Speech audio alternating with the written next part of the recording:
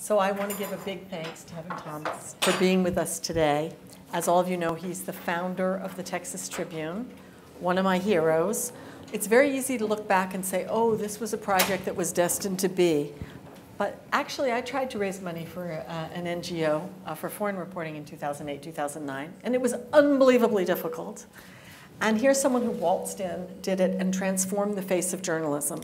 So since starting... Waltzed. Well, it I looked like a waltz to I me. have big waltzing energy, as you can tell. If you were watching it from the outside, it looked like a waltz. Right. We didn't see the feet under, the feet paddling underneath. Yeah.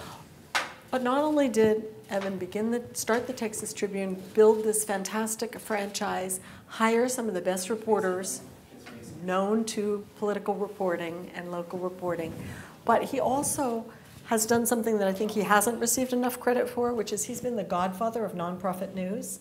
And I am told that you have pretty much helped everybody else that wanted to form a nonprofit newsroom. So would you please all welcome Thank you. a hero of journalism. Can I say a word about that? I feel like when we started the Tribune, it was really important that somebody helped us. And as much as this may seem pretty mundane to say, I think there is a pay it forward aspect to everything. You know, Dick Toffel and Paul Steiger, who had started ProPublica a year before we did, were instrumental in getting us off the ground by offering their advice, telling us the mistakes that they had made so we could avoid them. They told us some things, by the way, that we didn't listen to. And it was actually better that we didn't listen to them. But the fact is that we had people to talk to at the beginning. And I think there's a loneliness to this if you don't have people who've been through what you've been through.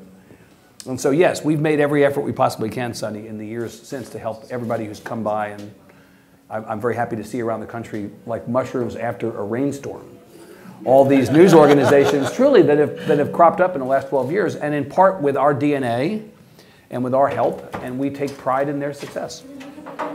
Thank you. So last week we had Catalina Camilla, who's the executive editor of CQ Roll Call, and one of the very few women of color earlier, before 2021, to lead a major newsroom. And one of the things that she talked about was the obligation that all of us have to help the next person over the wall. Right. I love talking to people who have ideas.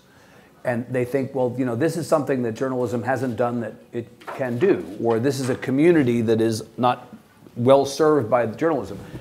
You mentioned the employees we hired who've been so great over the years. Two of them are here. Emma Platoff, who is now at the Globe, was one of the very best people we ever hired at the Tribune. I miss her every day. When she came to us as a college student, we were in awe of her ability.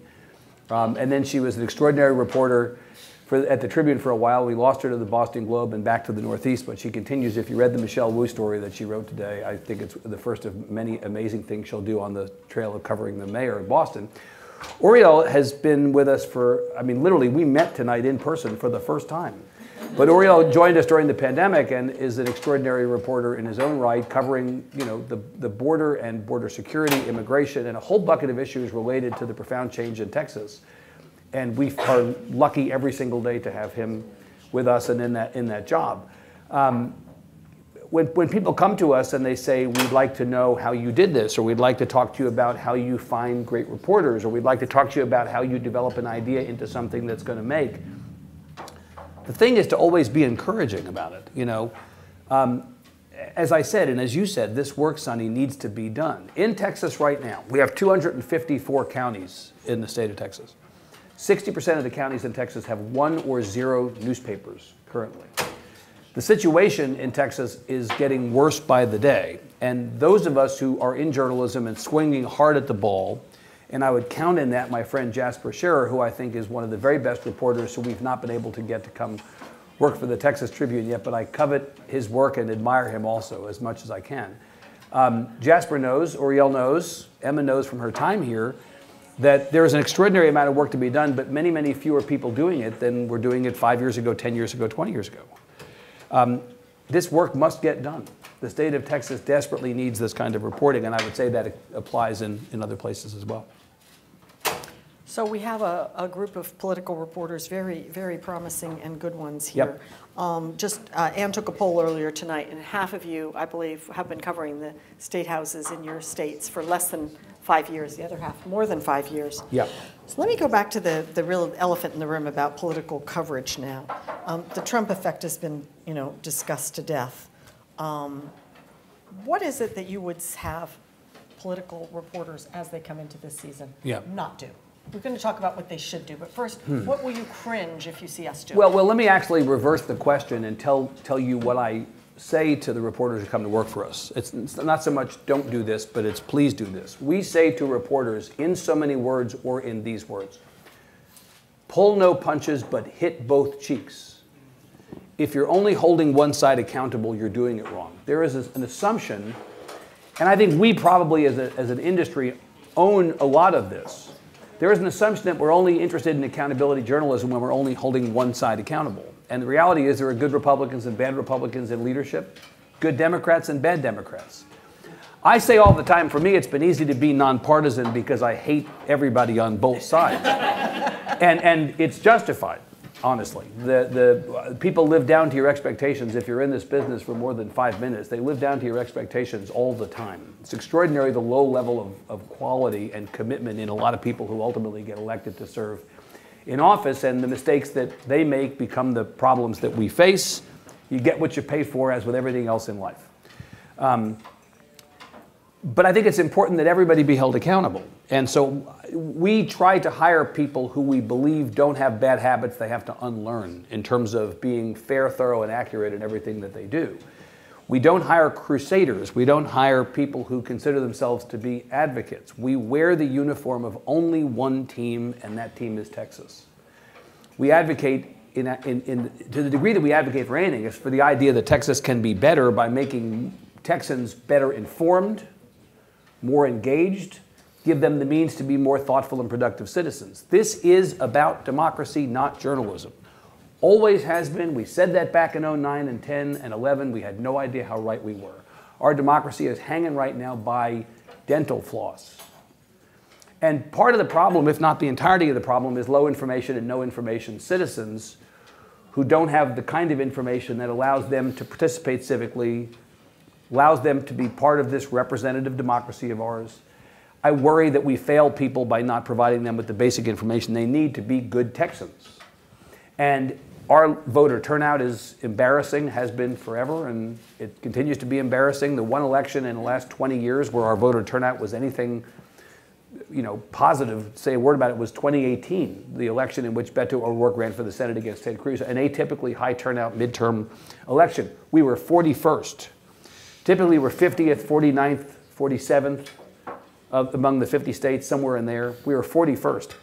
I joke all the time, and it's not funny, that it's like great bumper sticker. Texas, where 41st out of 50 is the good news, right? I feel like we have really failed people in this state by not providing people with the kind of information that motivates them to participate civically. Voter turnout's one way of that. So back to the original question about what we tell reporters to do or not do. There is so much important work to be done. Stay focused on it. Always uphold the values of our mission.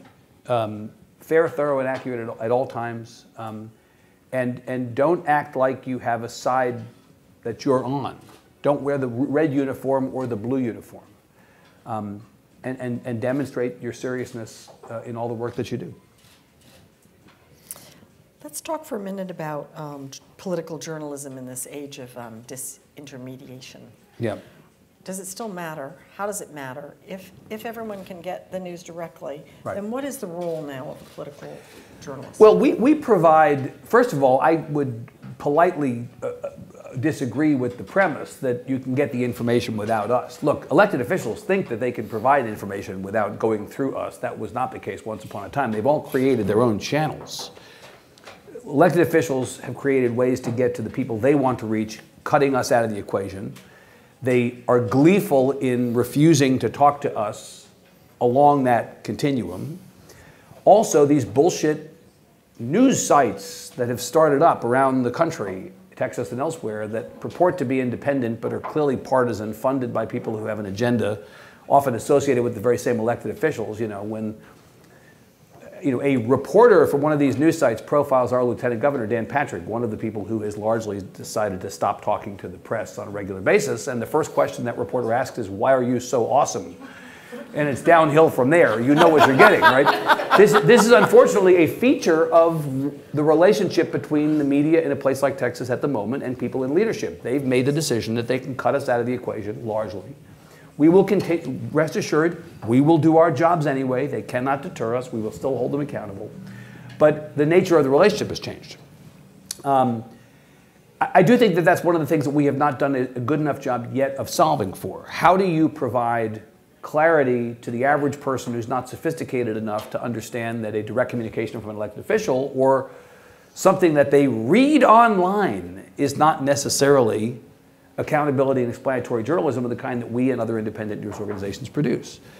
There's a distinction. Media literacy is not sufficiently at a level where people make those decisions or can make that, sort that out themselves. We have to do better at that, helping people understand the difference. But it is definitely a challenge.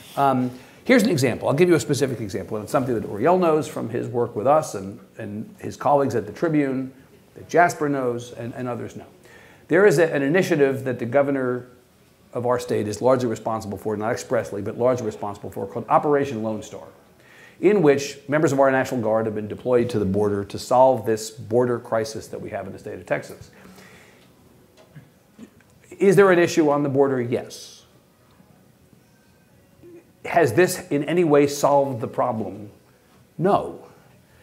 Don't take my word for it. Take the word of our reporting, which has done, I think, wonders over the last several months in calling out what is largely a fabricated victory lap on the part of our governor in claiming all these arrests and all these, efforts to stem this flow of people coming across unlawfully. The data does not back up remotely what the governor and his allies have claimed on this. The governor says, I have every right to claim victory on this, and I'm going to tell the reporter from Breitbart what a success this thing is, and now I've talked to, having given the interview to the reporter from Breitbart, I've now talked to the media. So we say, well, we're doing the reporting on this. We actually have data that contradicts every aspect of what you say. Talk to us. No, we're not going to talk to you. We've talked to Breitbart. That's sufficient. We've talked to the media. This is, I could give you 5 other examples, 10 other examples of situations in which people in elective office refuse to engage with those of us who are doing the hard work of holding them accountable, all the while claiming they're talking to the media because our Attorney General goes on Newsmax, or because the governor gives an interview at the border entirely for the purpose of fluffing his victory lap on, to the reporter from Breitbart. I mean, it's a very different world. This is just a totally screwy, complicated situation. But again, our work matters, and it cuts through the smoke and the noise. There is no problem in journalism that cannot be solved by more and better journalism. And so we continue to do this work. But it's definitely weird. And it's definitely a different scenario than what I imagined 13 years ago, and different than it was even just a few years ago. So it actually goes beyond politics. We're hearing that, for example, people on the police beat all over the country are having problems because the police department have not only hired their own public affairs officers, but they've actually hired former reporters who have now become these PIOs who are shooting their own film, who will give you the sheriff's statement and your choices. And they say, well, here's the statement, it's on video, you can run it or not, you can quote it or not. But we don't need to talk to you because here's the statement, we'll email it to you. One of the things that we don't talk about enough is that the hollowing out of the journalism business has produced a whole bunch of former reporters in the sorts of jobs you just described who have a little bit more sophistication than the average person we dealt with once upon a time in those jobs. And they understand that they can create this whole other stream, and they can give the impression that they're, playing down the middle, but of course they're not. And I don't begrudge them that. I mean, that's the way this goes. But again, we will not be deterred. Our job is to hold people in power and taxpayer-funded institutions accountable. Our job is to search for the truth and tell people what we find. And that is the work that we do every single day, and that's the work we'll continue to do. The conditions around that change, but our work does not change, and our mission does not change. And the importance of our jobs does not change. But I feel like 13 years later, it's no less important than it was at the beginning. In fact, it's probably more important. We're better at it, but we also understand the stakes. So not to put you on the spot, but you get one of these FACO press releases. You get this this cooked footage, and there's the sheriff, and he's made his statement, and they don't talk. Do you run it? Do you not run it? Oh hell no! So do you refuse? Oh my God, no, no. There's your answer, ladies and gentlemen. No. I mean, look, we do our thing. We do our thing, and that involves doing independent reporting, and again, people while they cooperate with us, they won't. It doesn't deter us from doing our jobs. None of the people in this room would misunderstand what they're here to do, and what they're here to do is not to run the press release or not to run the pre-cooked video. It's not what we do. It's not journalism. I will open this up to questions in just a moment, but I have just a couple of other questions. Sure. Speaking of hard questions, where do you put the odds that the U.S. is in a civil war, will be in the next 5 years? An actual civil war? Declared or undeclared. And what do we do? Was this the question for another guest? I don't know. Actually, how the hell should I know if we're going to be in a civil war, honestly? I mean, look, I do think that the divisions in this country are profound and real. And let me actually take the thread and let me maybe go in a place different from the one that you maybe want me to. So here in Texas, we have a phenomenon not uncommon in other places, but it seems especially so here, and that is we do not have competitive elections. Because of gerrymandering and because of the complete feebleness of one of the two major parties on the verge of it ceding its status as a major party, we do not have competitive elections. No Democrat's been elected statewide in Texas since 1994. I went into journalism not to do math, but I know that's 28 years, right? I have people working for me at the Texas Tribune in really important jobs who are 25, 26, 27, who literally were not alive the last time a Democrat was elected statewide. They have to take my word for it. It's like Lincoln striding the earth. It's something you read about in the history books, right? And the elections in most cases haven't even been close. Because we have no competitive elections in November, because the Democratic Party is really weak with a capital W, and because redistricting by the party in power, done by the people in power to protect their status as the incumbent party, only makes that situation more the case, the primaries become the means to decide who ultimately gets elected. The primaries are the means to decide who runs Texas for 2 years and 4 years. And we know, not just here, but especially here, primaries are unbelievably low turnout. If the motivation is to win the primary and don't have to win the general election because the primary determines the winner, in some cases there isn't even a person in the other party bothering to run in the fall, then you have a tendency as a candidate to run to the outer edge on both sides. So what we have are basically candidates who are the burnt edges of the brisket in both parties, right? Running in a primary very wisely to win the primary, knowing that that means they win the general. So we are incentivizing people in both parties to run to the outer edge and not to the center. The polarization in a state like Texas politically is made significantly worse, as if it's prima facie, right? I mean, it's like on its face, you know that that is the case, on that basis. It's Clorox politics, think of it that way. It's red are reds and blue are blues. That's what it is. So are we going to have an actual civil war? But do we have a problem that is fundamental to the functioning of our democracy in that no one talks to or listens to somebody who they don't agree with because there's no gain for them at election time? Yeah, we had a huge problem. And is there a way that that's going to rectify itself? No. Like, you young people say all the time, I hear, my superpower is blank.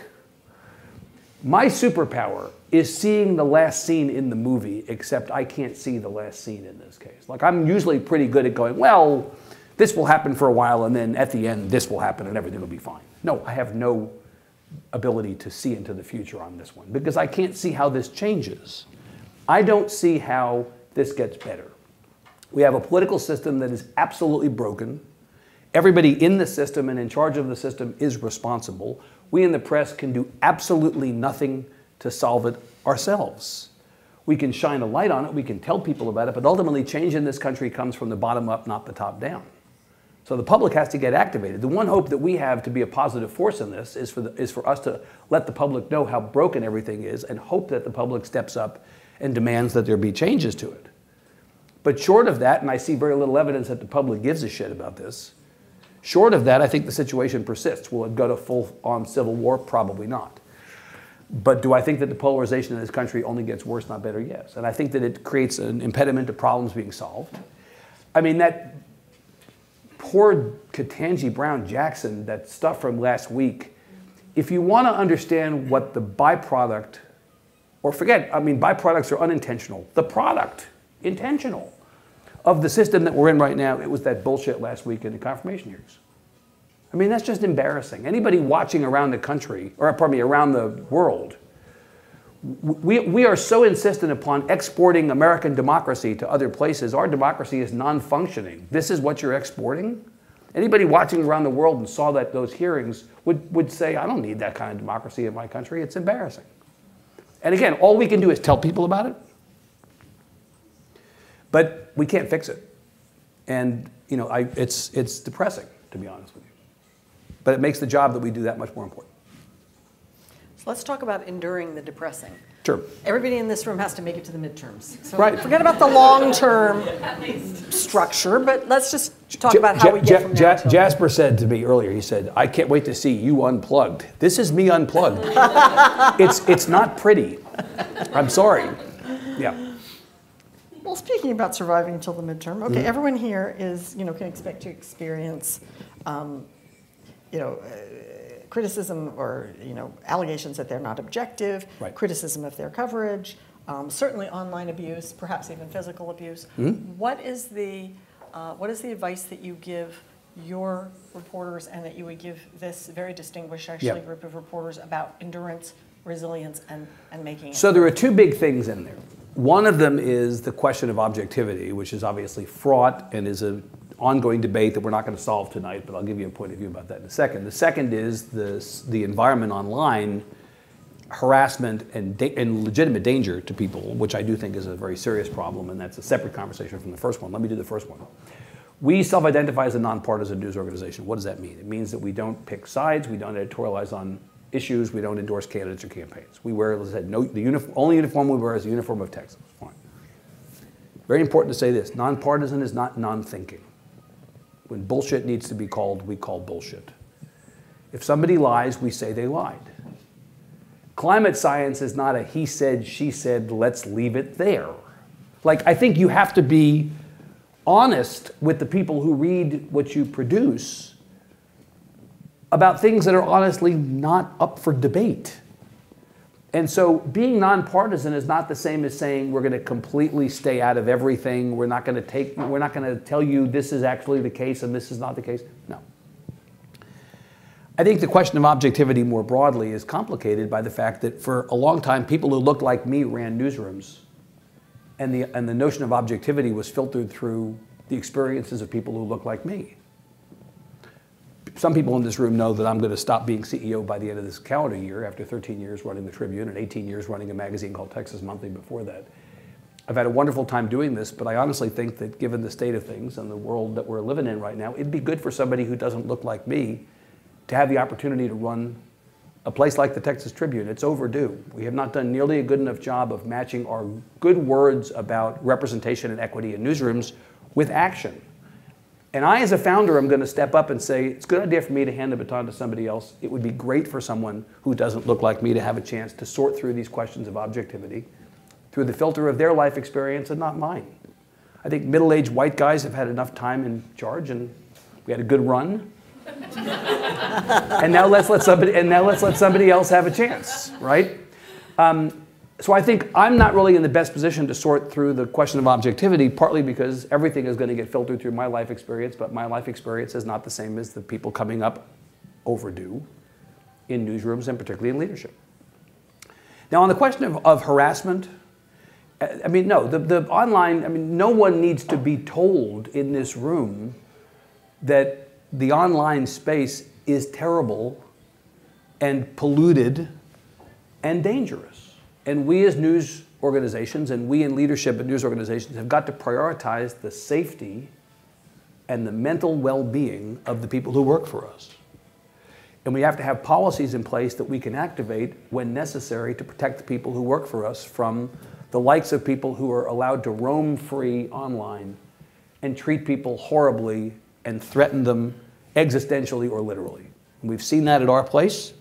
We've seen it in other places, and I think that we as an industry have got to do a better job of prioritizing the health and well-being of people who work for us. This is not playing around, and I really do think that I believe that the environment for journalists now out in the world is worse than I've ever seen it, and gets worse every day. And I think the political system actually is incentivizing the worst actors to double down on how that's gone. And I just think it's just terrible.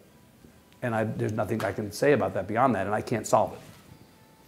Having said you can't solve it, like Civil War. Please don't ask me to solve it. I'm not going to ask you a Civil War question. Yeah. No, I am going to ask you a different question, though, Yeah. which is the obligation that each of us has to keep going Yeah. and defend our mental health and yet not quit. And my agenda, quite honestly, Yeah. as head of the National Press Foundation, is that I don't want you all drummed out of the business.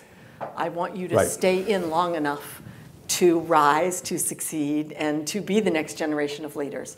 So what would you say? Well, I'm going to give you an answer that you're not going to like very much, and that is Another one? Yeah, another one. That's how I'm going to roll tonight. 35% of the Texas Tribune staff is new to the Tribune since January 1st, 2021. We are no different than a lot of other news organizations in terms of having had a profound number of people decide during the 2 years plus of the pandemic, and in our case, the winter storm as well, sort of like on top of everything else we had that. We're no different than a lot of other places in terms of a lot of people making a decision that they no longer wanted to be either in this job or in this industry over the last 2 years. And you know what? Emma Platoff can tell you that when it started, I took it personally.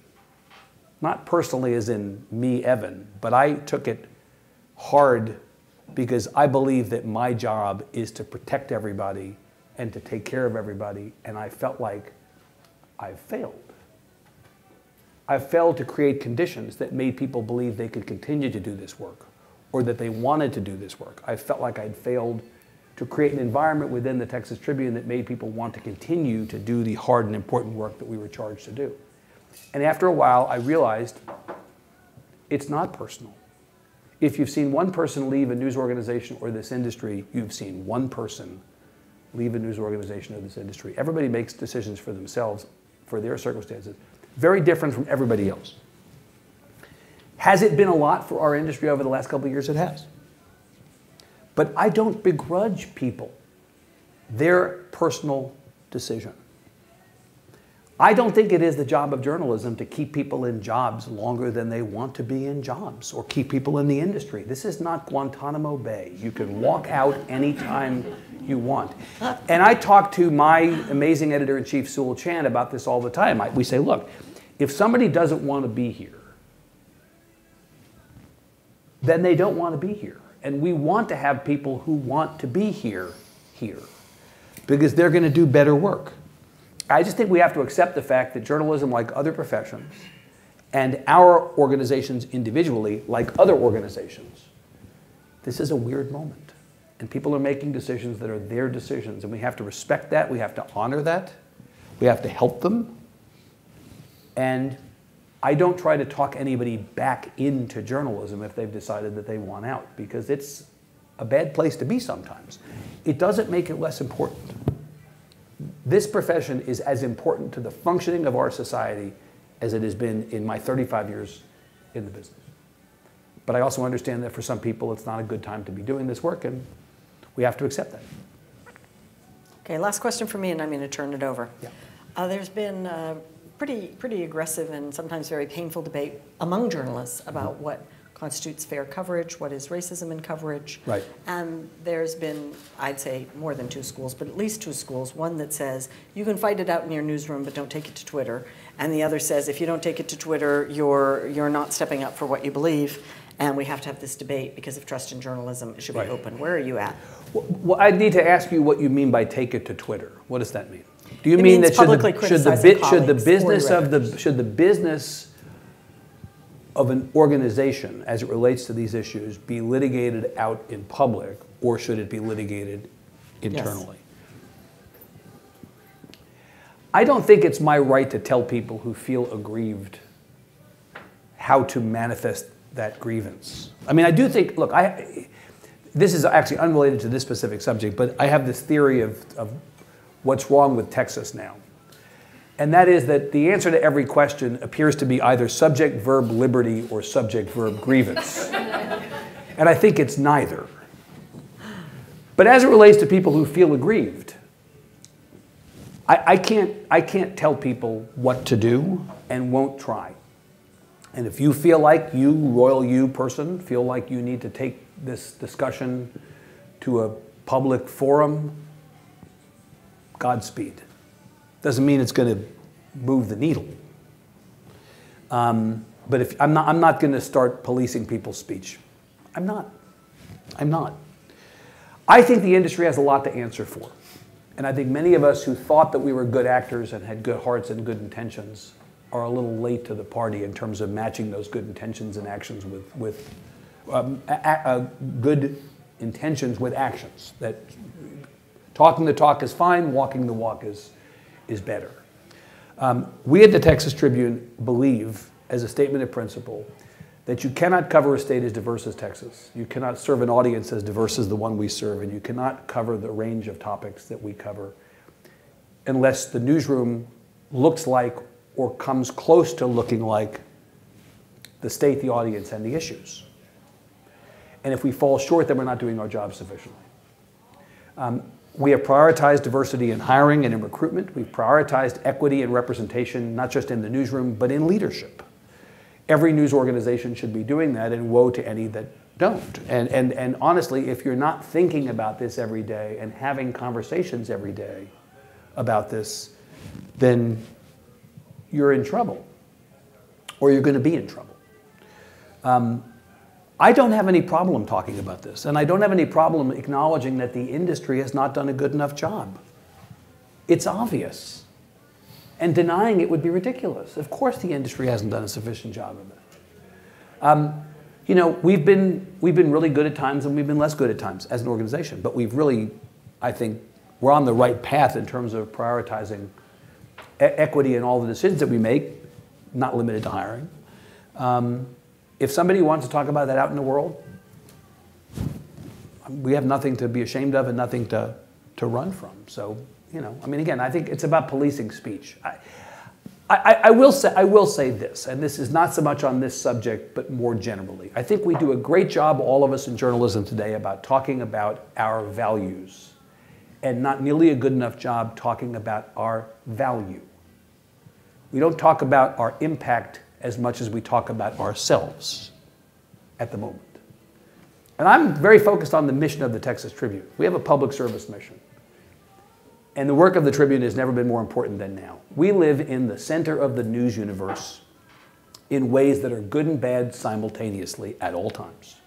All of us, Oriel and Jasper, Emma when she was here, cover what is essentially an unrelenting fire hose of news turned up to the highest setting at all times. Best place in the world to do this work. Not nearly enough of us deployed to do it. And the impact we have is tangible. It's visible. We hear it from our readers. We hear it from people out in the world all the time.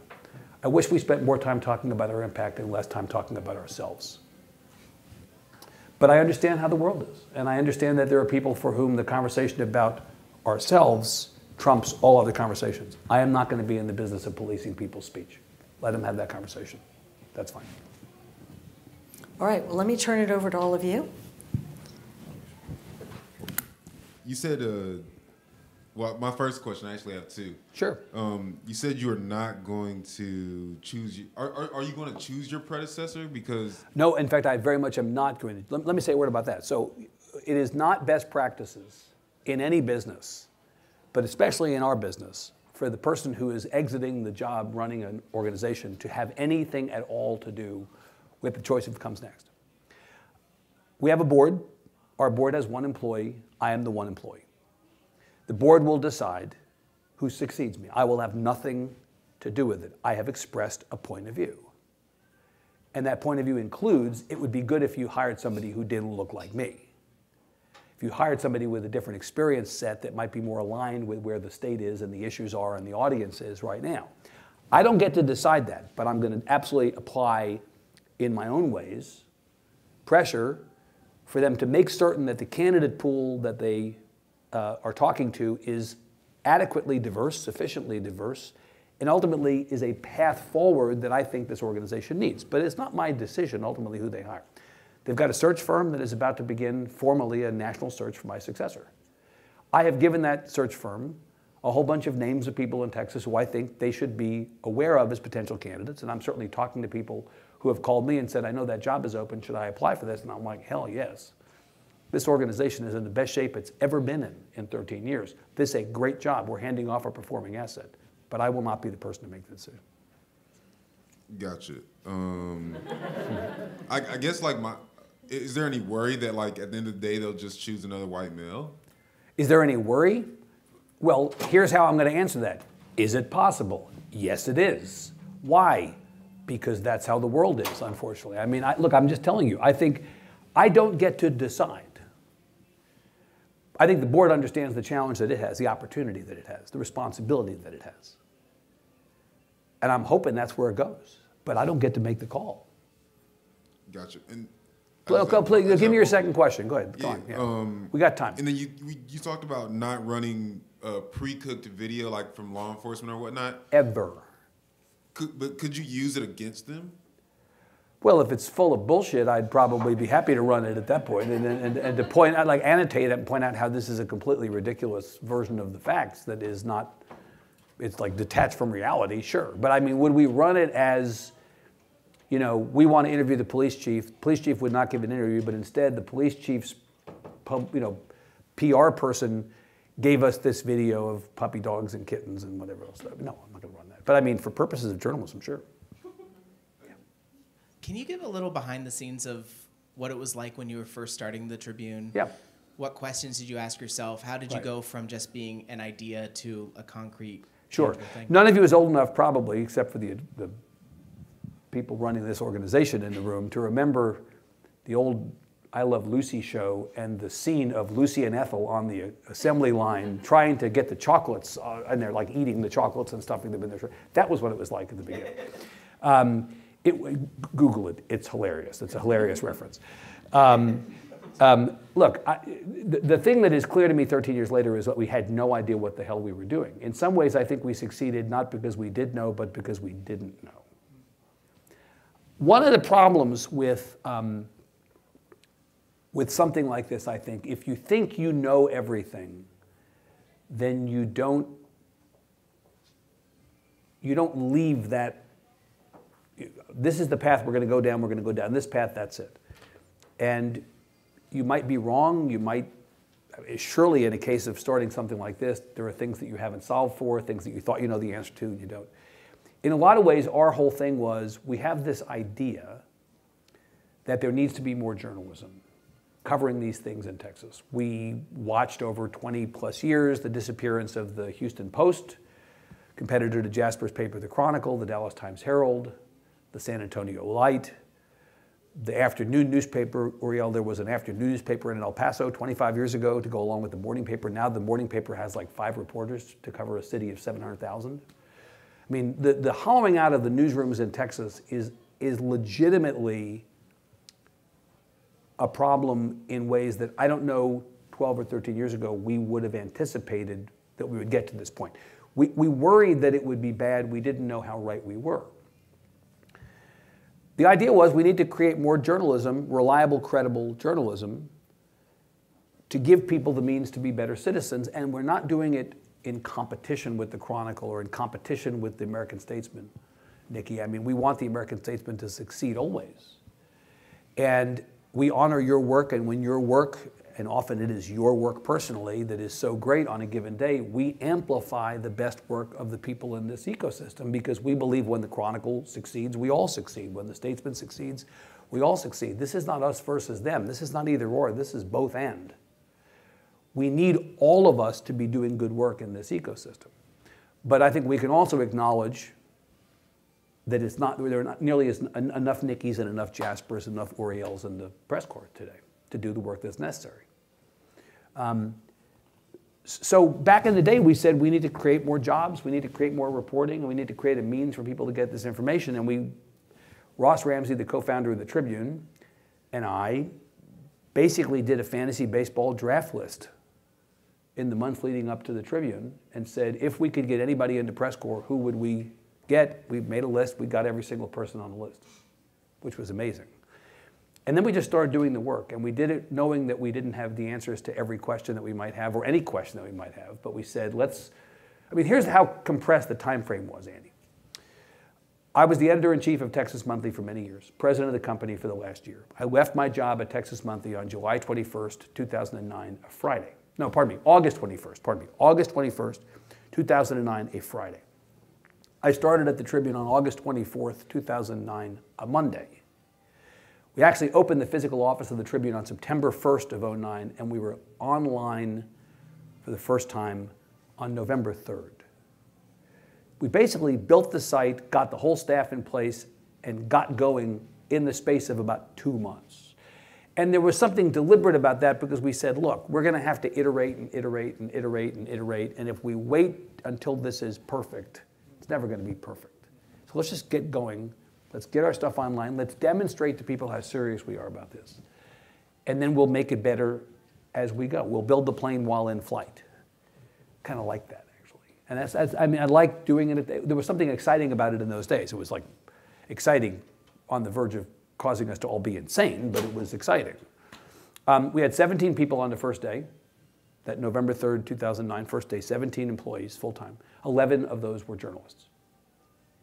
And we wanted to demonstrate to people, because you don't get a second chance to make a first impression, that we were serious as hell about doing this work, and that meant having enough journalists in place doing that kind of work so people said, oh, they're serious about this. They're really going to prioritize. I mean, this was the choice I had as CEO. This is interesting. So we had $3.5 million, a little more than $3.5 million in the bank to begin. We've now raised more than $100 million in 12 plus years. But we had $3.5 million in the bank. We had 17 jobs. That's it. Not 18, not 19, 17 jobs. That was it. So we said, well, how are we going to divide those up between the business side and the journalists? And I said, basically, we have a choice. We can either prioritize the business side, like have a great functioning business side, selling function, this is all great, and have like 3 journalists. Or we can just flood the zone in the old New York Times Howell Rainsian way.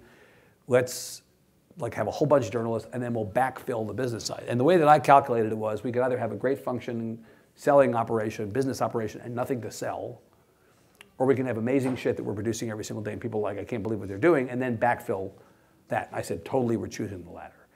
We have always prioritized journalists and journalism at the Tribune. We have more than 50 journalists on staff at the Tribune now on a full-time staff of about a little more than 80, going soon to 90. You do journalism by hiring journalists. Can you just have journalists? No. But you can't do journalism unless you have journalists. And you have to have a broad definition of journalists, because some of those journalists are traditional reporters. Uriel's got a beat. He reports for us on our site, participates in other things that we do, but Uriel is a more traditional reporter.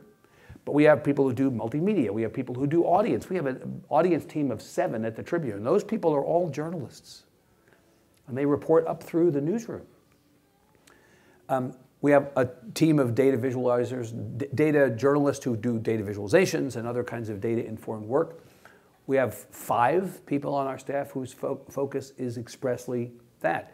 Those people are every bit as much journalists as the Uriels of the world. In fact, I've said data journalism is kind of an out, but we don't need to modify it. They're just journalists, right? So we have 50 people on our staff who we feel responsibly we can define as journalists. That is how you do journalism. That is how you achieve your mission. It was crazy in those early days, Andy, definitely. And there was no point at which I thought it was going to go off the rails. There was no point at which I thought, well, this is not going to work because the place is going to fall apart or blow up or whatever. We did not know what we were doing.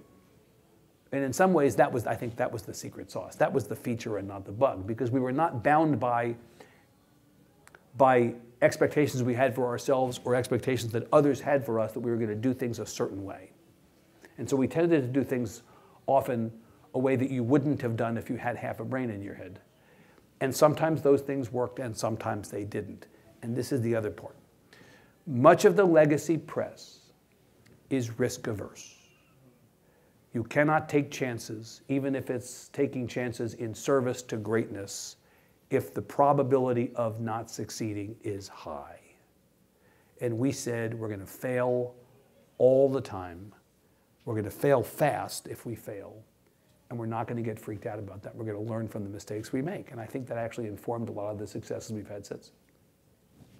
Jesse Opoyan with the Capital Times in Madison, Wisconsin. We are big fans of yours. And we're big fans of yours. Look to you guys and try to copy everything you do. Right. I spent a Halloween night in Madison when I was in graduate school at Northwestern that I don't really remember. I was going to say, if you do, I don't know if I'd believe you. I think I slept in my car. I think. I don't remember. I've got a million questions, but I guess what I'd come back to is the gratification of when you do hear from the community that you serve that you matter and that you're doing work that matters. Right.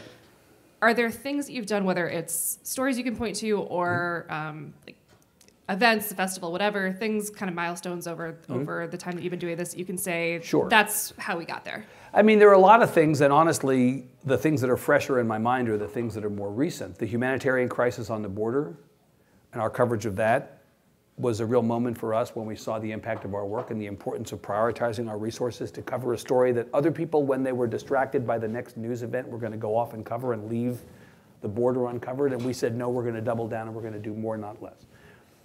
I think the coverage of Hurricane Harvey that we provided, and God knows we were not the only ones. The Chronicle did extraordinary work during that time.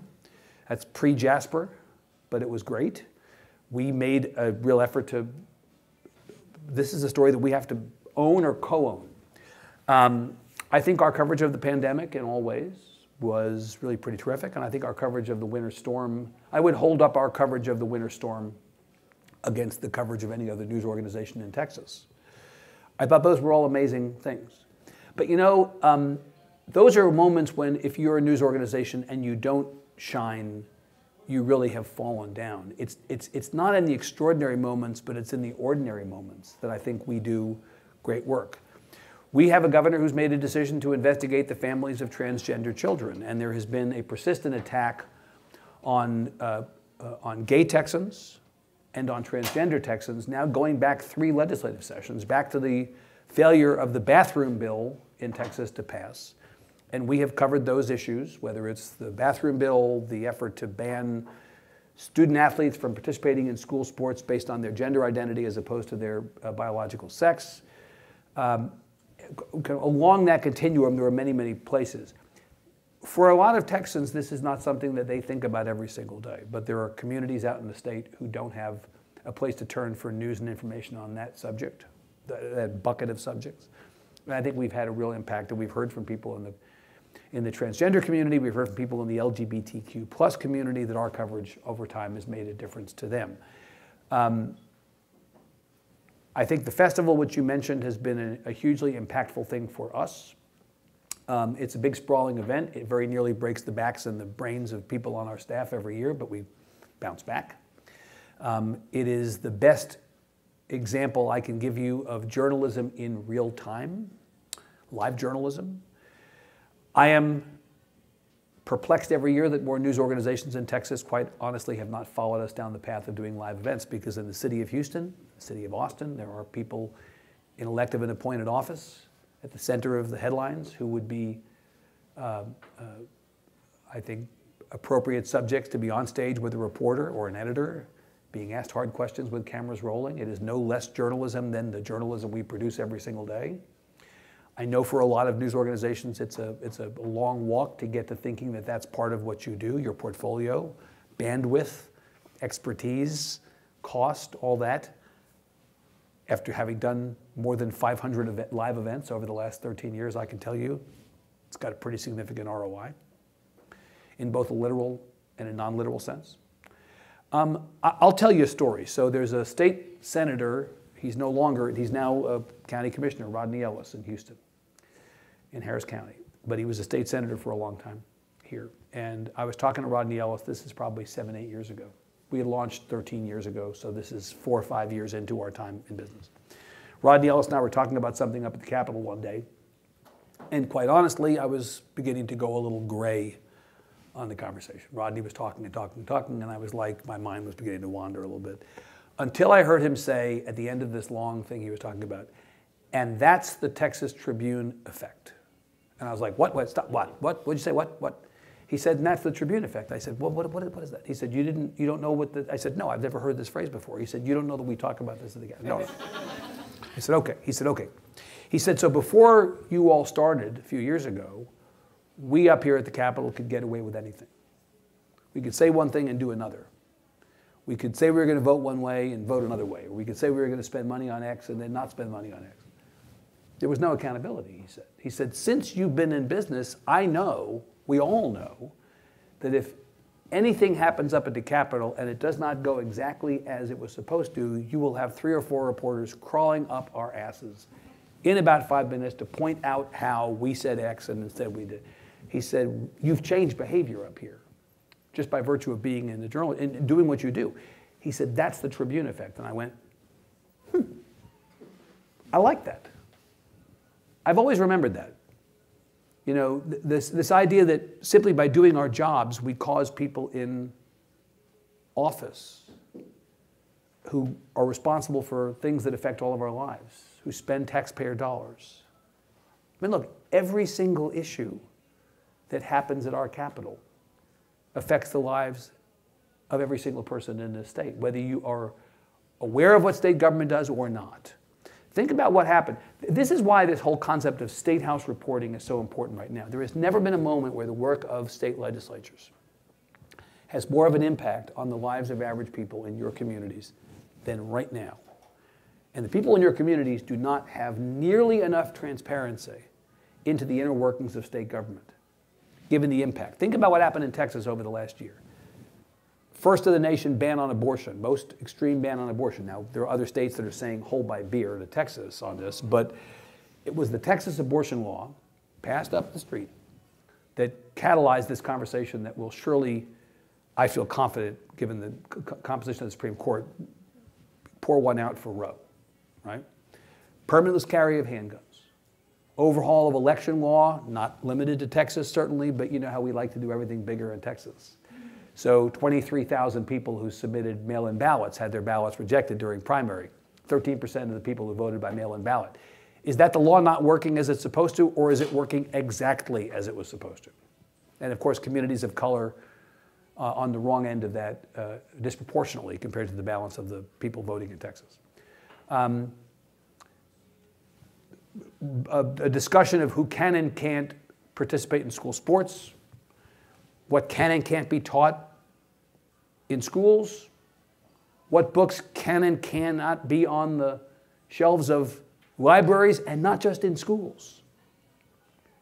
They want to prevent us from reading The Handmaid's Tale. We're living it every day. So, not that you are telling me, but I say to people all the time, don't tell me that state legislatures don't matter.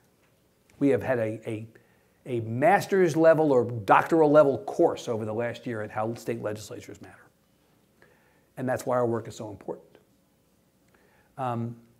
So from my perspective, maybe it is the more mundane coverage, the day-to-day coverage. This happened. They're getting ready to do this. Governors signed this. That to me is the most meaningful work that we've done. I mean, the big things are the big things, but the little things really matter. So, sir.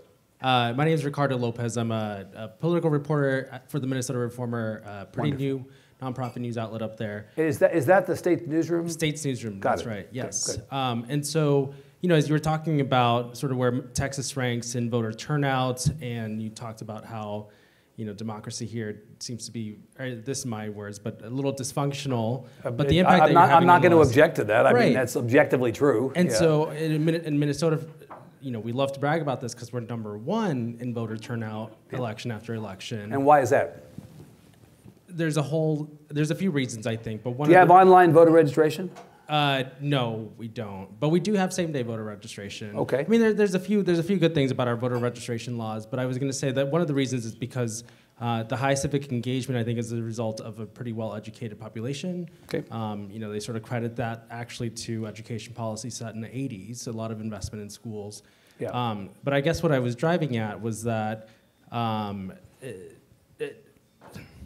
you didn't sort of like inspire much hope in where journalism is going. I'm right? not, well, I have a lot of hope for journalism. I don't have a lot Sure. of hope for democracy. I'm Right. not really, honestly, Ricardo, I'm not in the hope business. Right, and I think that that's an interesting question because when you consider that we're doing this in part because I think we play an important role in democracy, are you concerned about journalists leaving the field in enough numbers and how do you recruit Right. new journalists into a field in which journalists are leaving for pretty legitimate reasons, right? I'm not, yeah, as I said, So I'm I not guess going to. my question is, are yeah. you concerned that that's happening in big enough numbers? I'm not going to tell people who are leaving journalism that they shouldn't leave journalism if they feel like for their personal circumstances that's the right decision for them to make.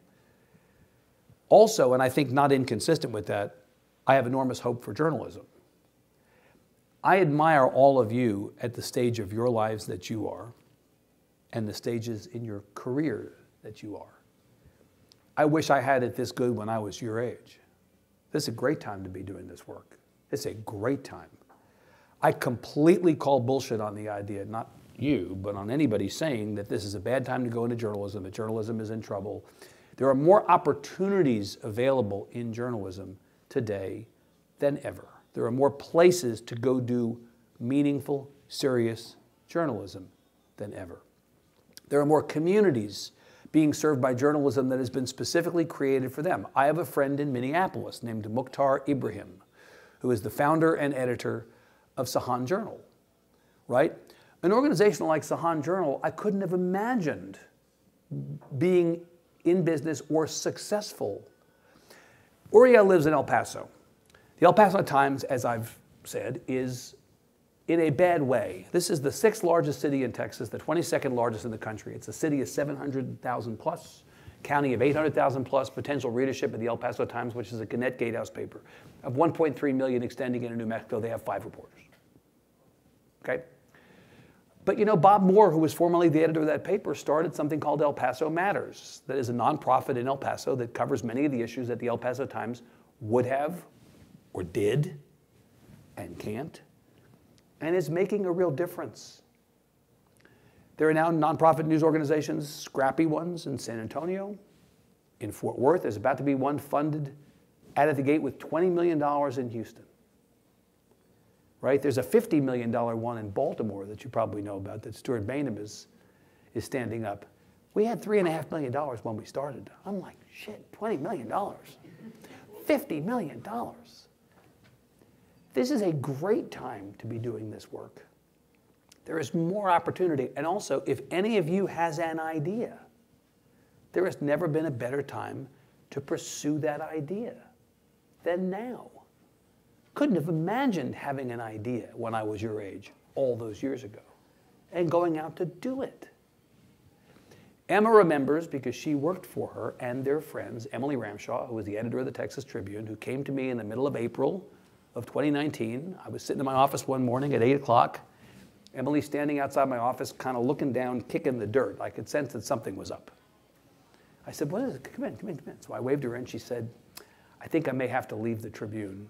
I have this idea. And she told me what it was. It was the idea that became the 19th. And I said 2 things. Fuck. That's the first thing I said. And as Emma can tell you, that's usually the first word out of my mouth. No matter what the subject is, that's usually the first word out of my mouth. But the second thing is, I said, I get it. You are where I was 10 years ago. You have an idea that you can't stop thinking about when you go to bed at night, when you wake up in the morning. And by the way, it's a great idea. I said, take your time, see if you can raise the money. And if you can't, you still get to be the editor of the Tribune. And I'll be thrilled if you stay. But I will also be rooting for you, even though I'm rooting against my self-interest, because I think what you're doing is going to be amazing. Emily, and of course it has been enormously successful. She was able to raise the money. She's doing her thing, and I'm thrilled to death, proud of her. supportive of her in every possible way that I can be. There are ideas like that in the heads of some people in this room. Maybe you don't know it yet. And there are ideas certainly in the heads of a lot of other people around this country, and there's never been more of an opportunity to start something like that now. So I'm like bullish on journalism, times 100. I have a son who is studying, as Kathleen McElroy was telling our table, my son is at the University of Texas, Moody College. Sports journalism is the thing he's doing. I told him I can't oppose you because it has the word journalism in it. To be honest with you, it bores the shit out of me, but that's fine. You want to run up and down the sidelines during an NBA game chasing who the fuck knows who, fine. I have no problem with that, that's great. But you know, I tell him this is a great time to go into journalism, and I mean it. I say that to all of you. I have a flight tomorrow morning at 6:30 to California. I've got to go. I'm really happy to be with you, and I appreciate all the work that you're doing. And look, as the people who know me in this room know, my DMs are literally open. My door is literally open. If you ever need advice, if you ever have any questions about this stuff, I would be happy to talk to you, all of you. Okay? Thanks. I hope that was all right. Great.